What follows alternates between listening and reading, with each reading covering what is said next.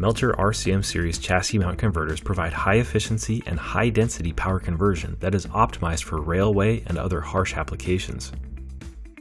RCM Series converters are available from 60 watts up to 1000 watts and provide a single output at 12, 15, or 24 volts.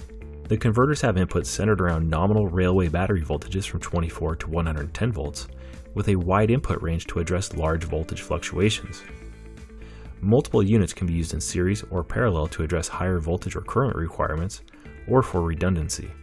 They feature a closed, chassis-mountable housing with vents for cooling, and are compliant with applicable safety, mechanical, electrical, and fire testing standards.